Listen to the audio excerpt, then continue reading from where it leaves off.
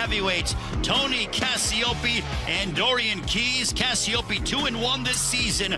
The super sophomore looking to make some waves for the Hawkeyes, Jim. Yeah, Tony Cassioppi is kind of separating himself, I think, from the rest of the pack. I mean, there's a separation out there right now, maybe between Gable Stevenson and Mason Paris of Mason Michigan. Paris, of course, you know, the top three guys. And, you know, I just like the way he just goes out there and represents himself every time and goes out there working for the fall. Nice quick takedown. You know, Hawkeyes is a tough guy to get off of his feet. Hawkeyes a 1-3 this season. He's a freshman out of Indianapolis, Indiana.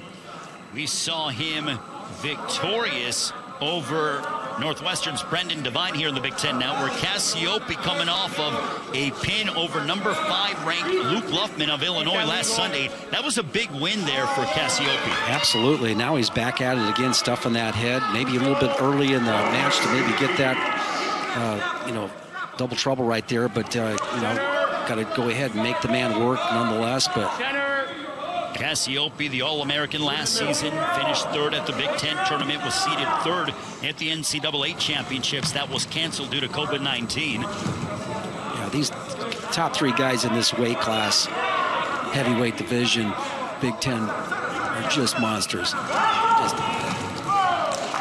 And out of bounds they go. They'll come back to the center here in West Lafayette. Iowa leading 25-18 over Purdue.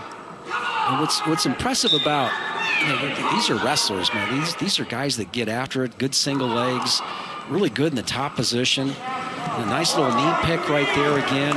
Steps on that leg and just drives through with his lower body. 2 more points for Tony Cassioppi as we're at the halfway point of the first period.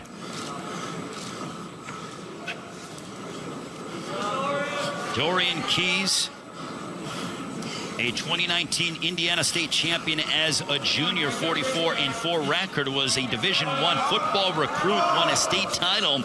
Okay, got the points right there. Can he stay in bounds and still keep Hawkeyes on his back? Yeah, they go off. They go out of bounds, but still, that is a 4-point swing as Cassioppi just continues to extend his lead. It's now 8-1. Yeah, Cassioppi is just, that's the impressive thing about his freshman year, right off the bat. Tough in the top position. Can turn the big men. And again, he put a lot of pressure on Hawkeyes. A guy who hasn't been in the sport all that long in his career so far, so it's just been a good athlete. And this is the way you kind of take it to him here, see if he can handle himself in the bottom position. For the pin. That's Can it. he get the pin? And he gets it. Tony Cassioppi with the pin over Dorian Hawkeyes as he is now 3-1. And he was all business, Jim. Yeah, he was. Good work there. Winner by fall, and a nice end to the dual meet there. You can see how he's just able to go ahead and just do a cross arm right there. Just puts the point of the shoulder on the mat. It's the easy slide over right there. Gets the count. And as Hawkeyes goes to the other direction here, he's able to go ahead and plant him right there. It's a pretty easy call.